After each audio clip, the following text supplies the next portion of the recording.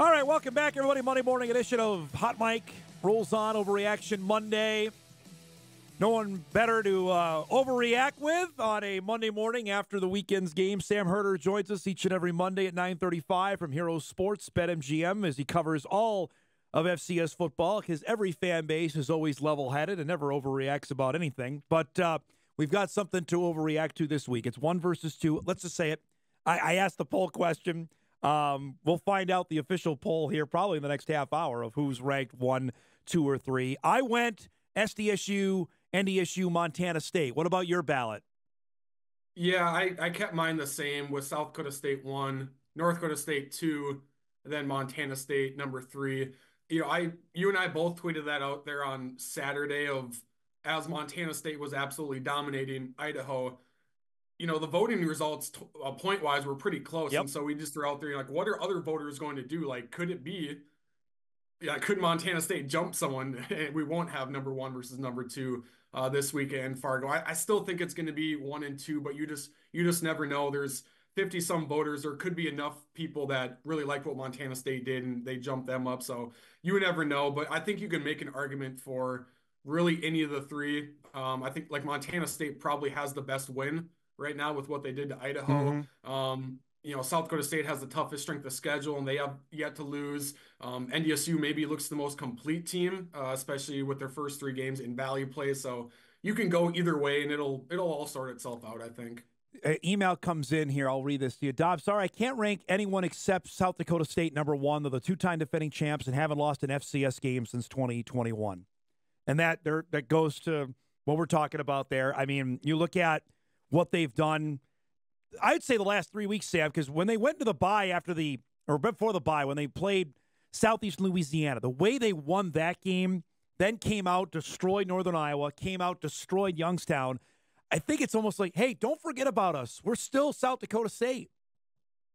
Yeah, I think, when it comes to the defending champs being undefeated, I don't 100% agree with the mindset of they have to be number 1 until they lose, because if South Dakota State only won these games by 7 points over these unranked teams, and NDSU and Montana State are doing what they're doing, I still think you could move South Dakota State behind those two if that was the case. But just with how South Dakota State has looked, a little iffy against UIW, a little iffy against, their D2 opponent as well. But these last 3 games, especially, even though they came against unranked teams, they still, looked the part and absolutely dominated. And so in that sense, I agree that it's hard for anyone right now to jump South Dakota State. So are we arguing over a big thing here? Because your bracketology's out, which I want to get to in a second. But I would think if Montana State runs the table, they're the 1.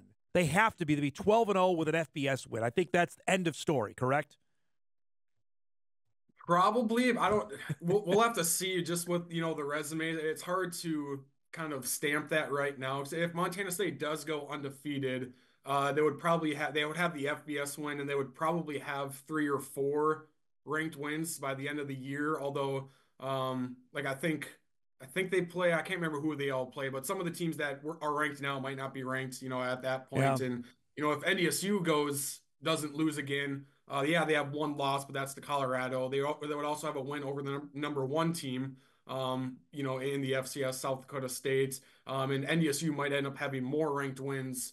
Like they might have 5 ranked wins compared to Montana State's 4 ranked wins and an FBS win. And so, how do you stack that up? I don't know, but I do think if South Dakota State goes undefeated, they might be the 1 just because they're the defending champs. But I do think Montana State, if they do run the table, which it looks like they have a pretty good opportunity to do, they'll for sure be a top 2 seed with home field advantage and would have a pretty good argument for the number 1 seed. Tell us about watching that game Saturday night, what they did to Idaho. Tommy Mellott accounts for 4 touchdowns. I mean, that was a curb stomping. I mean, Montana State was like, we're not messing around. Whatever happened last year in Moscow, we're not going to let that happen again.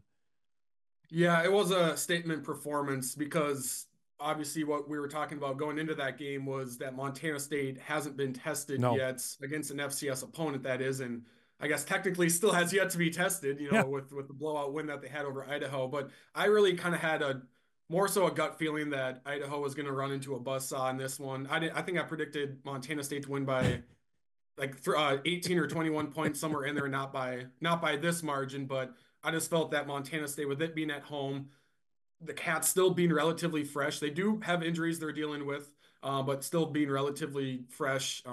Revenge factor.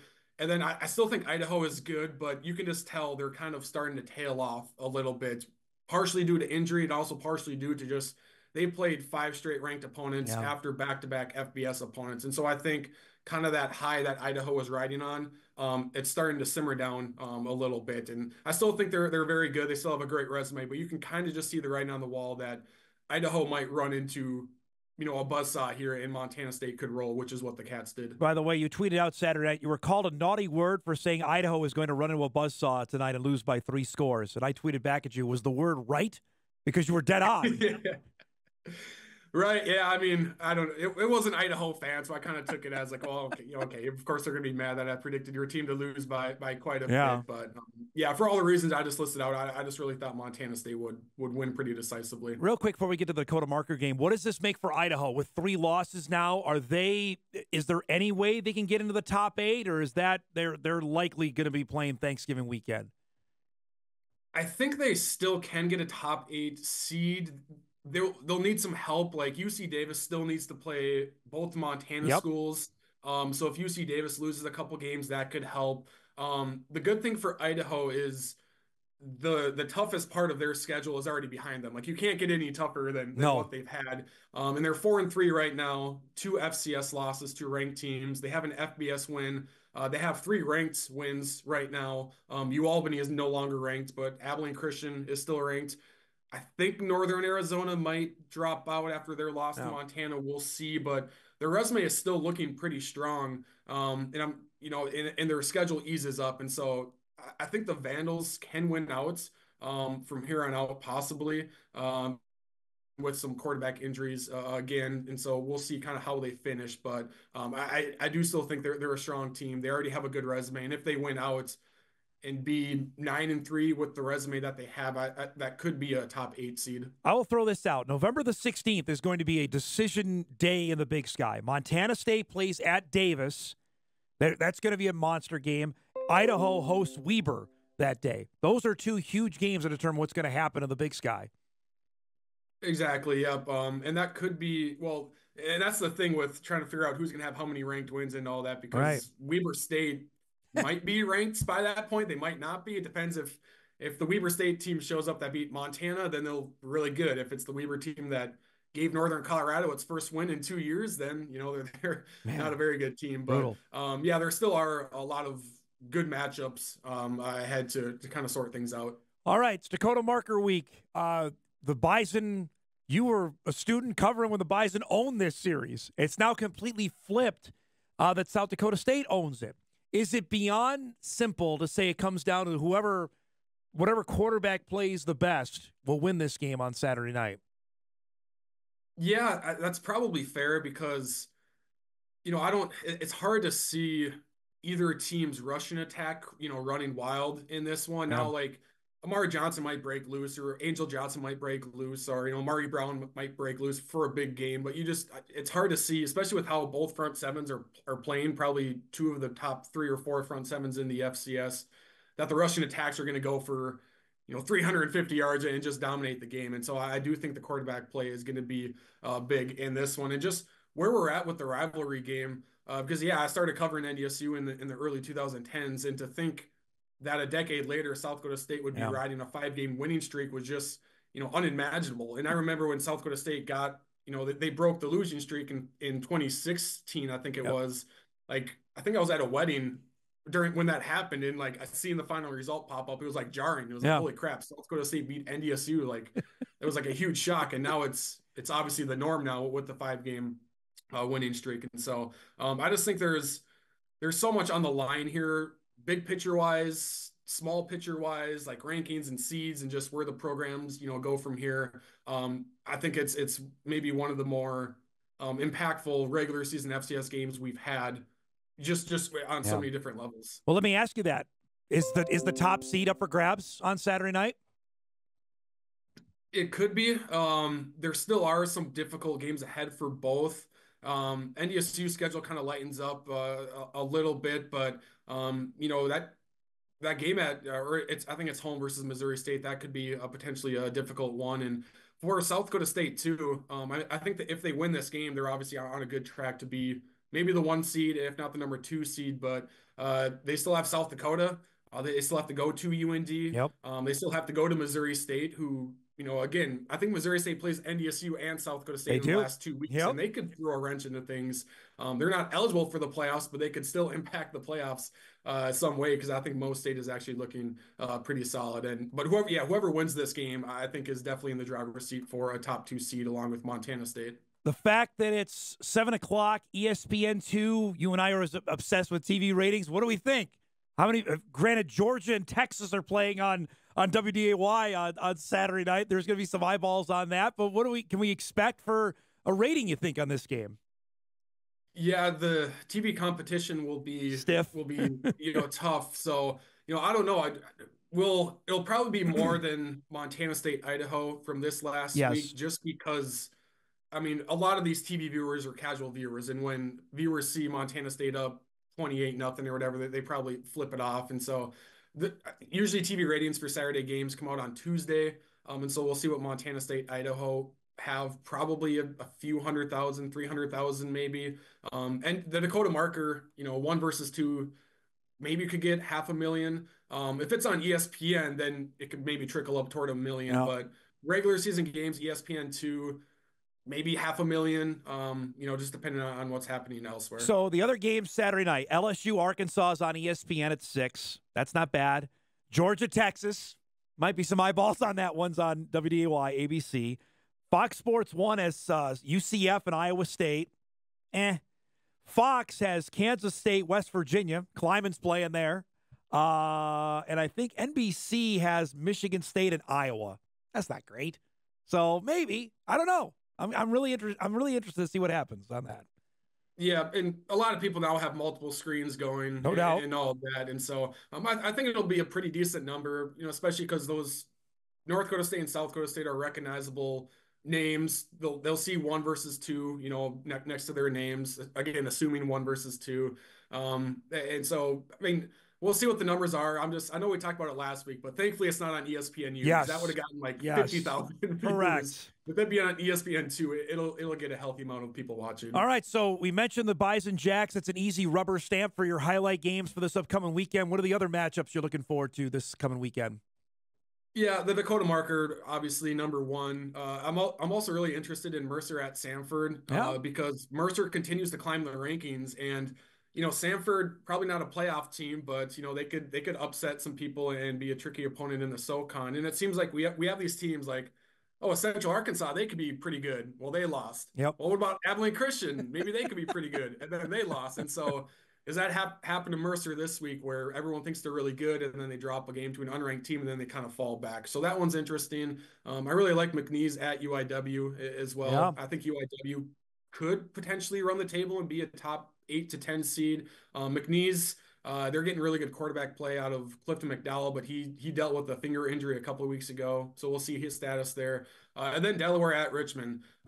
Delaware is similar to Missouri State, not eligible for the FCS playoffs, but is a rankable team right now if they could be ranked. I think they're 5-0 or 6-0. And so Delaware can't make the playoffs, but they could impact the playoffs by beating some teams that are in the playoff picture. I mean, I think Richmond is probably a rankable team right now. Not a great resume, but I think 4-1 versus the FCS for Richmond. So that's another interesting one out of the CAA. You also have your first bracketology out. Mine's coming out later this week. Which first off, was it easier to bracket with 16 seeds now? It is easier now, because before you obviously have the top 8 seeds, and then you just have the other 16 teams where it's like throw them wherever and try to match them up on via bus trips and regionality, because if you're going to do bracketology, you should try to do it right and get as many bus trips as possible. But now you have the 16 seed that gets paired with the 1 seed, and 15-2. So you already have 9 through 16 locked in, and then you just take the other 8, and you still have to do some Google Map action and get the bus trips and all that. But it is much easier. And I will say right now I have Montana State as the 1 seed. This is projecting ahead. North Dakota State, the 2 seed, and South Dakota State, the 3 seed. So that is, potentially giving away what my prediction is for this upcoming weekend since I'm projecting ahead. But yeah, I mean, this Dakota Market game could determine who's the home team in Correct. the rematch for the South. Yeah, That's how big. I'm totally with you. I totally agree on that. Yep. UND in is one of the last 4. I had this asked of me when we were in Carbondale this weekend, and this is my last question, but we got to roll. Is 7-5 in a 12-game season good enough? Depending, I know you're looking at a blind resume, or 8-4 is going to get you in. 7-5, depending who you're 7 against, is that enough, you think, to get in this year? Possibly. I think like 7-5 is the same now as what 6-5 has been in previous years, where you can get in at 6-5, right, but it's going to be very hard to do. And like if Montana finishes the season strong, that is obviously going to help UND. I think 8-4 probably gets you in, especially out of the Valley because they're going to have some ranked wins, but it's going to be tough for UND, I think, to not be on the bubble, whether in or out, because you look at some of the remaining games, they get both South Dakota teams at home. So, that could be interesting. At Illinois State maybe isn't as daunting. And so I think there is a pathway for UND to, be in that 7 to 8 win range, and that puts them, on the bubble. Are they on the right side of the bubble or the wrong side of the bubble? Yeah. We'll have to see. But I have them in right now because I think Montana is going to finish pretty strong, and that's going to help UND as well. And I think UND, has an opportunity to get, 4 more wins. I think so too. I would say right now, yes. And so that puts them at 8-4, and so that's why I have them in, on the right side of the bubble. South Dakota is going to be in a conversation here, and maybe we'll talk next week on the Coyotes. But they're going to figure into this somehow, some way. They obviously have the Jacks next week. They host the Bison and end the season. They come to Grand Forks. USD is going to be heard from one way or the other over the last 5 weeks of the season.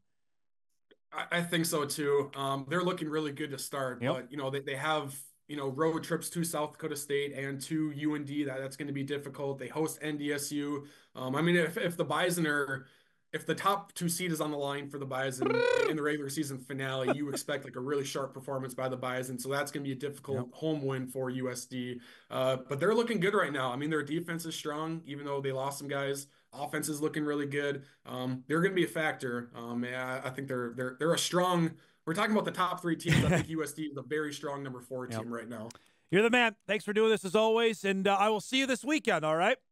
All right, sounds good. I'll be there. Thank you. Sam Herder joins us each and every Monday at 9:35 to give us the lowdown on what's going on in FCS football, and it's going to be fantastic coming up on Saturday. We'll break. We come back. We'll wrap hour 1. Jeff Kolpak on deck as well. So we'll look ahead to the Bison of the Jacks, where NDSU sits. They got beat up on Saturday. Hot Mike rolls on. We're back after this.